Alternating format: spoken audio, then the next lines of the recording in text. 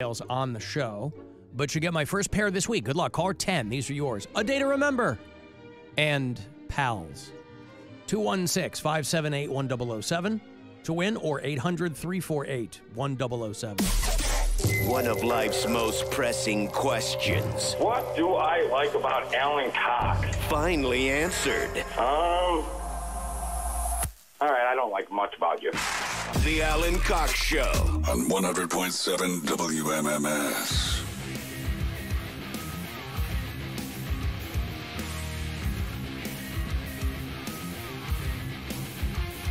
35192. Want to send me a text. Cavs play tonight. Trying to break the skid. They lost their last three. Charlotte in town tonight. The Hornets against the Cavs at the Romo Fijo. That is a 7 o'clock tip-off tonight, so we roll at 6:30, and then right into your Cavs pre-game coverage on MMS, and then on the iHeartRadio app. And then these guys go to Charlotte to play the Hornets on Wednesday. So a little cooperative crossover there. Bridget Linton is sitting in for Mary today. Mary's out all week. Bridget has not been here since the 1st of February. I know, it's been a while. And a lot has happened since then. Yes. You went to the Super Bowl because the Browns were in it. I wish. I wish. I feel like I manifested it on the show, though. Remember, you guys asked me if I was going? I do remember. And it was literally the following week. I'm like, I'm still working on it. Yeah. And I made it happen. Last minute. Last minute. Yes. It all came together.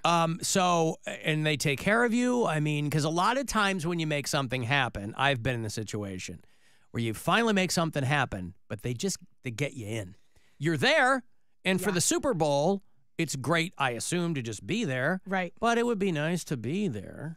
So, remember, I always preach to you guys, really, networking is the most powerful tool you can have. Mm-hmm. Make sure when you meet people, you remember them. See how they can help you, how you can help them. It's a skill I learned when I did very transactional in her relationships. Some other tall, like, weird dancey girl told me something like that. I can't remember who it was.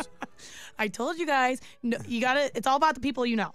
So through my years in sales at ESPN, it really taught me the power of networking and relationship building. Okay, so last year, I am at a Raiders game. And I am in a suite because one of my best friends, her cousin used to be the GM for the Raiders. So we're in a suite with some pretty fancy people in there. And in my mind, I'm already thinking, I know this is where the Super Bowl is next year at Allegiant Stadium. Who do I need to talk to make sure I'm here in a hosting capacity and an entertainment capacity? Planting the seeds early. Yes. It's very impressive. Luckily, some of the Super Bowl committee was in there, so I tried to keep in touch throughout the year. And I mainly always went hard with the Browns, like, hey, the Browns are looking good this year. Hope to see you again when they're playing in the Super Bowl, and you guys will be there working. Like, that's the way I kept in touch. And always, when they stopped wiping the tears of laughter from their eyes, then they would start having a conversation with you. You know, and they kind of did, which was a little disappointing. So when the Browns made the playoffs, I'm like, yeah, in your face, Super Bowl committee, I'm going to be there. Well, okay, it ended a little sooner than I had thought. So it was right up until that last minute. I'm asking them if there's any opportunities, I'm there. So it did start off as that. They were like, hey, we do have one. However, you're going to have to pay your own way here. We can try to get you a hotel room. And they give me the pay. At that point, it's a wash. Like what they're going to pay you for the gig, for travel. And at this point, it's so last minute. Flights are really expensive. The hotels are expensive. So I reached out to someone I knew from the Raiders. And they're like, hey, we actually have a block of rooms at the brand new Fontainebleau. And we're not going to use all of them because most of us live here in Vegas. I can give you one of those rooms. Great. So check that box. Someone else I met. Another person that I met in Miami at a different point who also works in the entertainment space that I knew was going to be in the Super Bowl. At the Super Bowl, reach out to them. Hey, if there's any opportunities. Yeah, you know, I think that we're going to be able to make something work here. So I'm like, all right, 2 gigs, got a place to stay. We're going. Yeah. So you're piecing it together. Yes, piece it all together. It was the one time all of my networking finally just came to fruition and it all worked out. They said, have you ever seen the movie Requiem for a Dream? Because, anyone? Yeah, no, okay, go ahead. Have not. And sorry, I tell long stories. That's a little transactional. Yes. I posted a meme the other day. When I say long story short, then I end up telling you like the 2 VHS tapes of the Titanic. That's all me. right. I've got time. I'm telling you all the details. But we're going to get to the main point. So I get to Fontainebleau. And what I learned is this Fontainebleau had only been open for 1 month. Their goal was to be open before Super Bowl. However, they really wanted it to be the hub for all the celebrities and the entertainers that were coming for the Super Bowl. So I'm seeing all kinds of celebrities just walking around, which was pretty cool. A nice brand new hotel. Brand new. Yeah. So I'm staying in this very fancy room. Again, it's reserved for people that work for Allegiant Stadium and Super Bowl committee, and they just gave me one of their rooms. So they let me know, oh, there's like a credit on the room too. So if you want to get any drinks, you want a massage, whatever. I'm like, what is this lifestyle? You have worked your way into the glitterati. Tapped into this celeb lifestyle. So I'm like, well, why not? Why not get myself a pedicure? So I'm thinking I'm going to the spa. Oh no. They're like, no, we come to you. Come to the room. Guys, I don't know that world. And the lady that was giving me my pedicure, anymore. she was like, thought I was so funny. She's like, you're like the nicest person because most people expect this and they're kind of rude to them. I'm like, no, I like feel like I don't deserve this. Anyways, of course, I'm asking her 5,000 questions, like who's the biggest celebrity that you've ever had to work on? Who has the ugliest feet of Yep, I asked anyone that. in sports or Hollywood? She said she's been living. Besides you, I know I have dancer feet. I know mine are pretty bad, but anyone worse.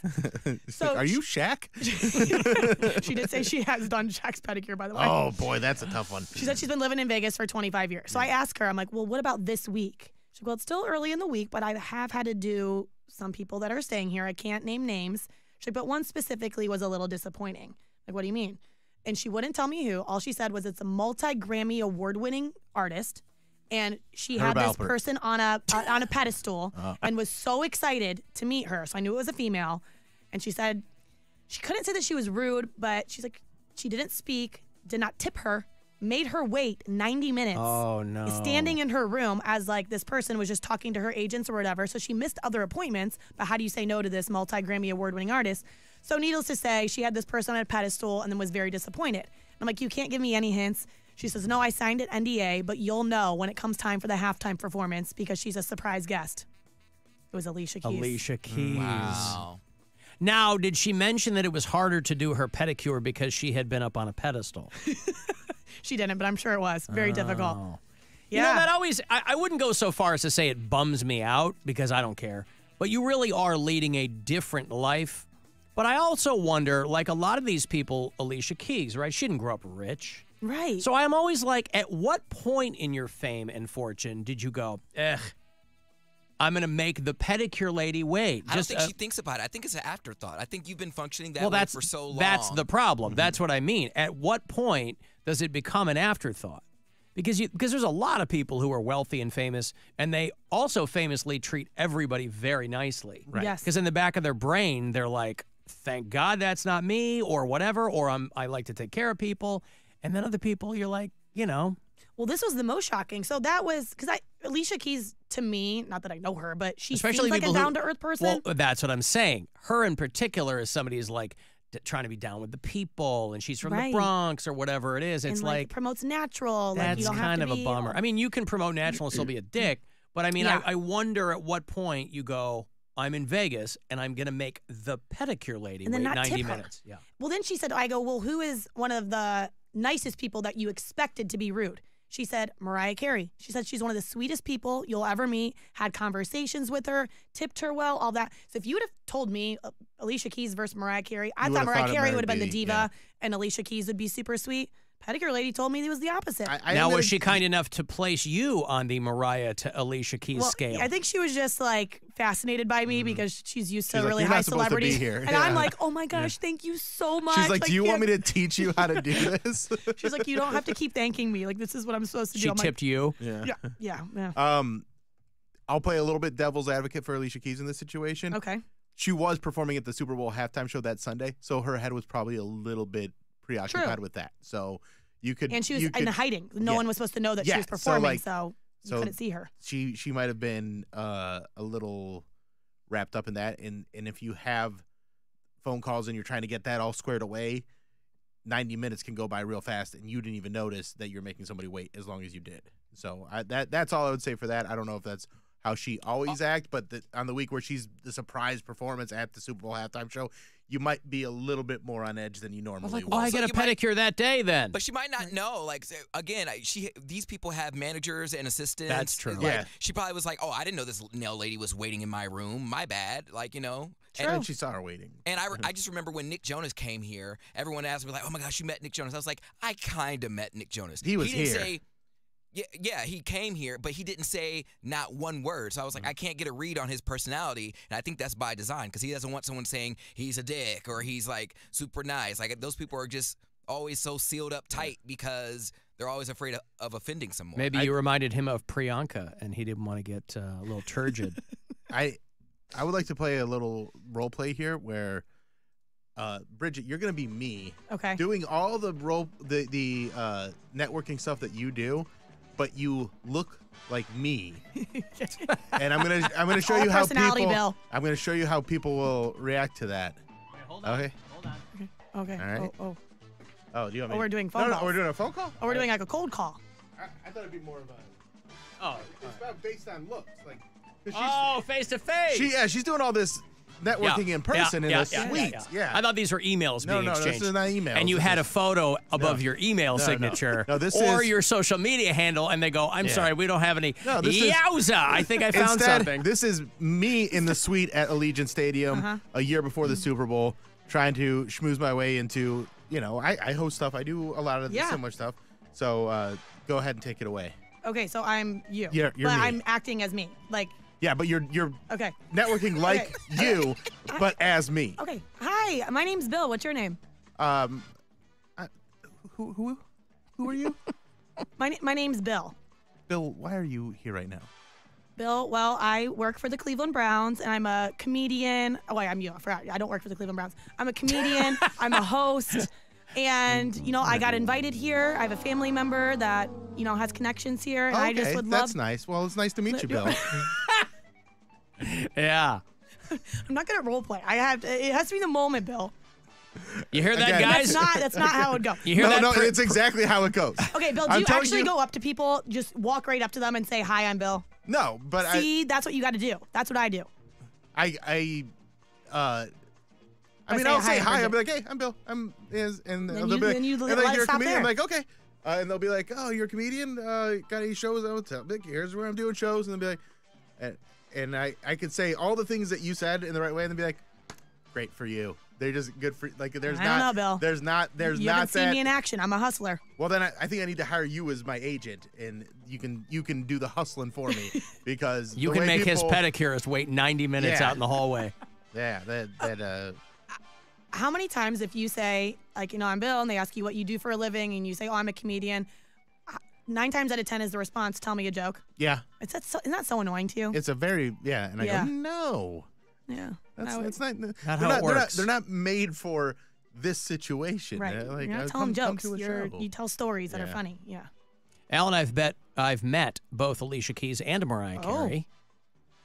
Mariah was undoubtedly the nicer of the two.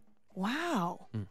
It is shocking. The pedicure lady also said, because I asked her who's the biggest celebrity she's ever had to work on, and it was a tie between Mariah and Beyonce, and she said they were both very lovely, but Mariah even more so. Yeah. Which I've been judging Mariah. I mean, she puts it out there that she's a diva, so I just expected it. I don't think she does. I think the media does. Because she's Maybe. always late and she, Yeah, that's diva behavior. That's how they arrive at that. They But that didn't doesn't pull mean it out you're of thin. mean. I know Didn't pull it plenty- out of thin air. Oh well, no. I know plenty of girls that are the sweetest people, but they will be late for their own funeral. Like, they are always late. They can't tell time. Not at all. Like, they'll get up earlier because they know that they're usually late, and then they'll still be late. They're like, "Oh, I was doing my makeup. I was doing my hair. Like, my bad." As if they've never done it before and don't know how to back time it. They'll take a call Yeah. and they're like, "Oh my gosh, I forgot. I was getting ready. I gotta go. Bye." Yeah, well, that's considered rude in a lot of ways. But it was a good time. You had fun. And It was the most unreal experience ever. Yeah. Because then I didn't even know if I was going to get to the actual game. It was just a lot of events that I was working leading up to it. And then, again, just kind of like the hotel room situation, they said, "Hey, we do have a ticket." I'm expecting to be in the nosebleeds. Yeah. I'm like, whatever, just to be there. Across literally the street. one single ticket. And I'm like, okay. I literally went by myself, and I'm in this loge area, And I look and I can see that the suites are filling up behind me. That's where they were. I'm like, how am I here? This is crazy. And I see Donna Kelsey in the suite directly behind me. Like, if Donna Kelsey's in that suite, then I know who else is going to be in that suite. I don't care about Taylor Swift, but I know that she's going to have her posse with her. Right. Sure enough, she's right there. I was more impressed with Blake Lively, obviously. But. And what? And when she saw Bill, when she saw that loge suite filling up, who do you think she saw it filling up with? If Taylor Swift was there, I mean, if it's Taylor Swift, it's probably Taylor Swift fans, which I believe Bridget has said that Taylor Swift is music for fat, ugly girls. Oh man. You know, for people just tuning in that have never heard me on a show, I did not say that. Or maybe I did. No, I'm kidding. Oh, I love it. You know, she just got back from the Bahamas. Her and Travis Kelce were in the Bahamas. God, I just got back from the Bahamas, too. That's what I'm saying. Did you run into a bunch not. of ugly girls there, too, that were waiting for autographs or anything? I know they took a picture. Travis Kelce is like, was in Geraci's or something, the sled shop around here. Yeah. And so they post a photo and they're like, just got back from the Bahamas. And then there's this big article with obviously all these, you know, paparazzi hiding out on the beach and with Taylor Swift in the water with Travis Kelce. And I'm like, obviously, if you're her, you know that's going to happen, but it's still got to suck. You're running around in a bathing suit and you're like, oh, God. I wonder if he's used to it or this is new to him because he was like already a celebrity, but not at this level. But not at this level. Like, you don't get followed around like that. And how do you think they tight end? How do you think they broke out the checks? What do you think they did with like the room service bill, the flights? I imagine she covers it all. You don't think they split everything? I don't. He makes tons of money. He But doesn't make she her makes- money. Not like billionaire. Yeah, Right. She's a Status. billionaire. He is doing very, very well. But I imagine she's just like, I'm just gonna take care of this because in the time it takes for me to finish this sentence, I've made enough money to cover the entire Trip. Yeah. flight and all. So, God, what All a right. life. yeah, right. Yeah, and they're in the water, and she's holding a plastic cup, so they're drinking. You know, they're having fun, a little PDA. Yep. And, you know. I mean, it confirmed that it's real. Because I think for a lot of people, they're like, is this real or is this a publicity stunt? I know people said that, but give me a break. Like, Well, there are a lot of people that say that are also the people saying, well, this is a psyop. So to get Joe Biden reelected. yeah. Because he's with Pfizer. I know. I saw pictures of them making out in the water. Joe Biden and Pfizer. Yeah, well, okay. Were they making out, or was Pfizer trying to resuscitate him? He's old. But you were in the Bahamas are fun. I mean, the Bahamas are. It was a day. So it was part I've been of to the Bahamas. It was Yeah, it was a part of the Browns cruise. Yeah. So it was the first one ever. Is that one of those cruises where the boat gets stuck and everybody has to poop everywhere? Bill, What? Cleveland Browns. Oh, okay. Cleveland Browns. I've heard of them. Yeah. You see why Yes. my networking goes wrong? When they say tell me a joke and that's what you say, they're like, yeah, no. Is there poop everywhere? Hey, where are you going? Hey, we've talked about poop cruises a bunch of times on this show. We certainly So have. that Certainly is have. not outside the realm of possibility. It is an inevitability. true. Yeah. Yeah. True. But you didn't get sick on the cruise or anything like that? No, Yeah. I didn't. Yeah. And no one did, shockingly. I mean, there was almost 400 Browns fans that went on. We had Yeah. 16 alumni. I was hosting it. It was so much fun, but I thought for sure at least one person would have gotten seasick or How long of a cruise was this? 5 days. And you were on the clock the whole time, probably, right? Yeah, until like after dinner time, then you could let loose a little bit Yeah. and have some fun. But yeah, I But was like you're basically hosting working the whole things with time. players and fans Yes, throughout the all whole day day. long. Yeah. So people go, oh, God, your life must be so tough. You have to go on a cruise for work. Yes, the weather was lovely. But you're And not I kicking love it in the hot people. tub. Yeah, Yes. you're not in the pool. Yeah, right. Right. I get I had it. one free day, which was in Jamaica, which was pretty cool. Yeah. Ooh, what city? I don't know. Probably Wait, what's Ocho the Rios. Well, there's What's the- Kingston, there's Ocho Rios. what's the hometown of the fastest guy alive? Usain Bolt? Yeah. Negril? Because we got off the ship and then we had to take a bus to this beach where we were having this private Browns party beach. Oh, he's from Sherwood Content. well, the tour guide Everyone, said, welcome to Sherwood Content. the tour guide said, and this right here next to us, well, in her Jamaican accent, this is Usain Bolt's high school. You can't do the accent? Usain yeah, Bolt's Mom. high school. Yeah. So Yeah. I just figured we were in his hometown, but maybe not. Well, that's like the northern part of the country, which obviously would be the closest to the United States. So that's probably where they stopped. Oh, okay, Yeah. yeah. No, when you said it, I would know it. It was like I want to say it started with an F. I don't know.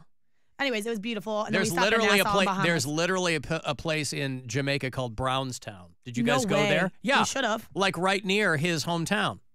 Well, missed opportunity for us. All right. Falmouth? Falmouth? Yeah, that's the one. Falmouth?